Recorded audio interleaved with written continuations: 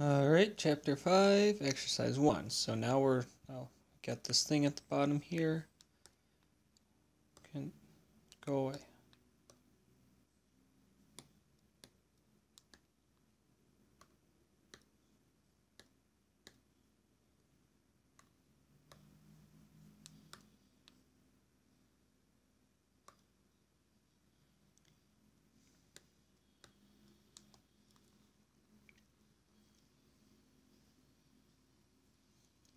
Alright, let's do some functional analysis problems.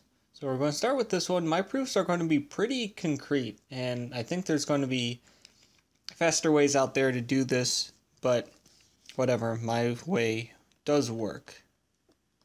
So first, we're going to recall that the norm on x cross x is given by x1, x2 is max of x1 and x2, where these norms are in the separate spaces, and that the one on k cross n is given by the norm of, let's say we have a lambda and an x, we set to the max of these two.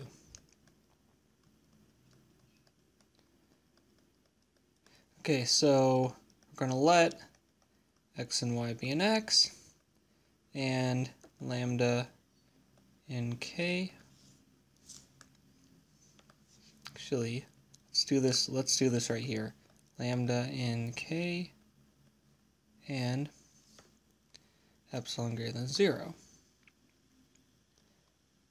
Then the set u, which is just the ball of radius epsilon around x, product with the ball of radius epsilon over 2 about y, is a neighborhood of the point x, y. And if the pair st is in u, then the distance between x plus y and s plus t, which is of course the map of addition. By the way, I noticed I say a lot in these videos, so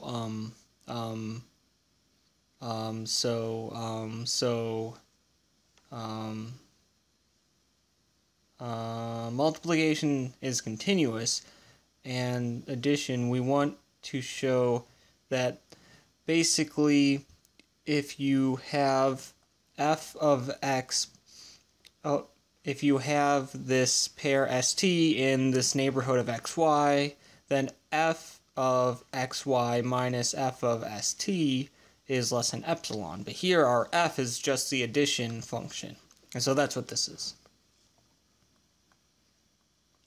So this is less than or equal to x plus s, y minus t, that's less than epsilon, because each one is in a ball of epsilon over 2.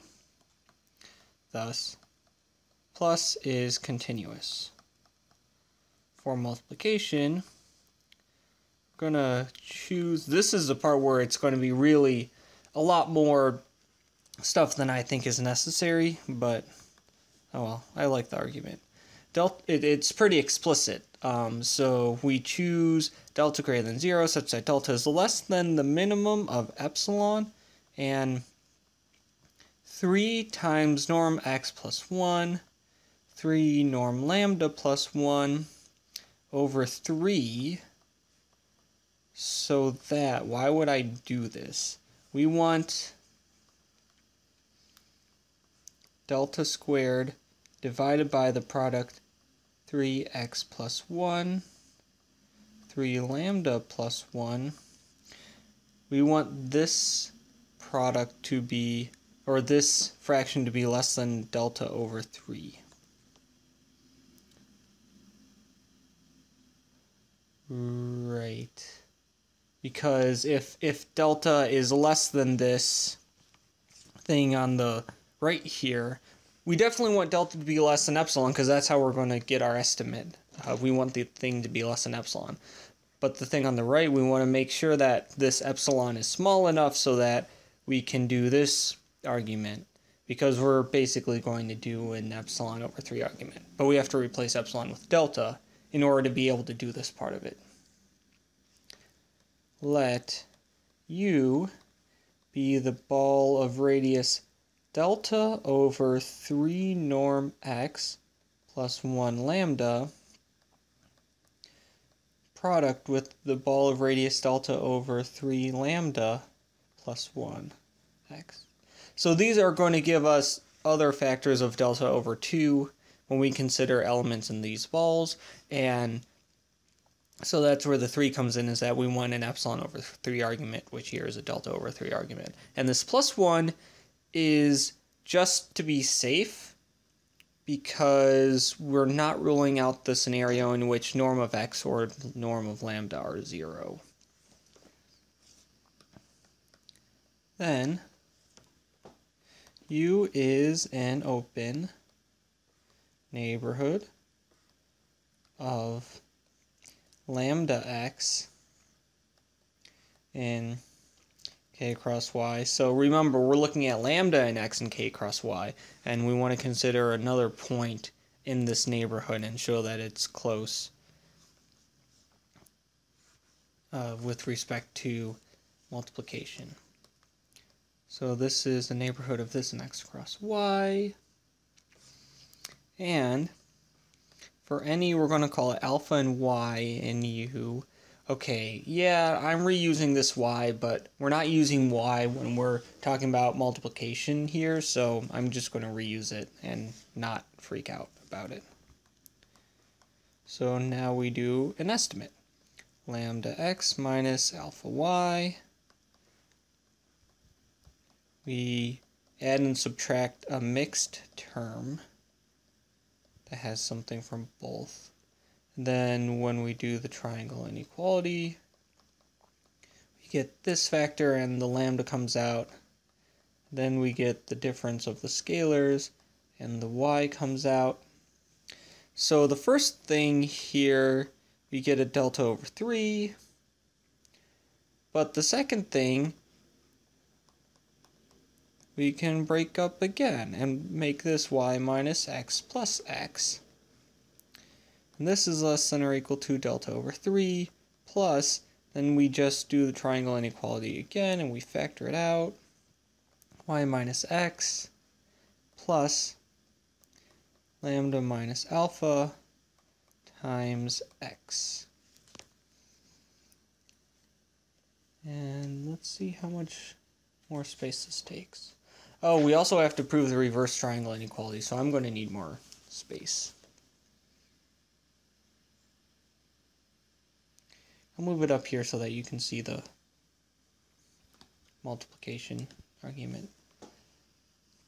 So then this is less than or equal to base. Oh, also, all these less than or equal to's could probably be less thans, but I'm not going to make a fuss about it. So this delta over 3 stays. This thing in the middle is certainly less than, well, what are each of the component things less than? We've got this first part is less than 3 norm x plus 1, and the other thing is less than delta over 3 norm lambda plus 1. And then we have this other term here, which is also less than delta over 3. And so now this is why we had to choose delta, because we have this delta squared over this product is less than delta over 3, which is exactly what we need here. So this becomes less than or equal to, well, less than, but whatever, delta over 3. So this is less than or equal to delta, which by choice is less than or equal to epsilon. Hence, multiplication is continuous.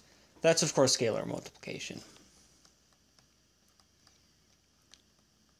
As for continuity, we will first prove the reverse triangle inequality. for all x and y and x. Here I'm renaming the variable so we don't have to worry about stuff. So this is certainly x minus y plus y. We triangle inequality this. So x, if you bring the y over, this is less than or equal to x minus y. There wasn't really anything special about x and y here, so by a symmetric argument, we have y minus x less than or equal to x minus y. Here, technically it would be y minus x, but because this whole thing is in the absolute value, we don't care. We can flip it around, because norm of negative 1 is 1.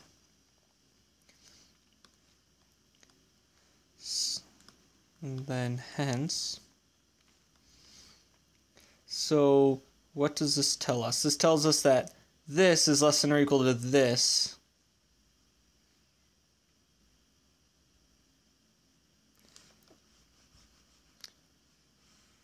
It tells us that negative, wait a minute.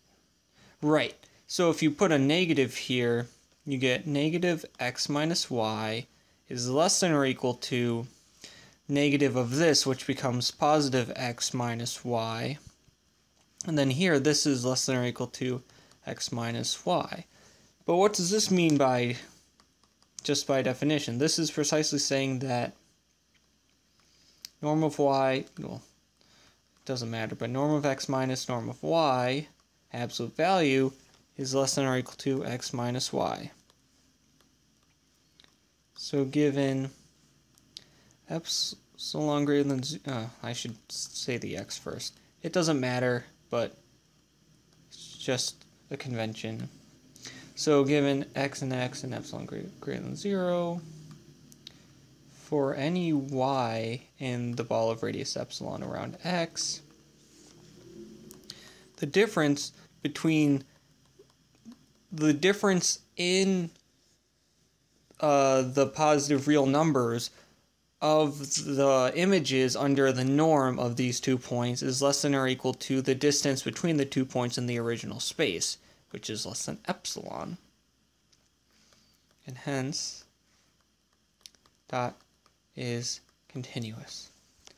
Of course, this proof, like I said, we could probably improve it by making a much shorter argument in the scalar multiplication part, but this certainly does the trick, and so we're done.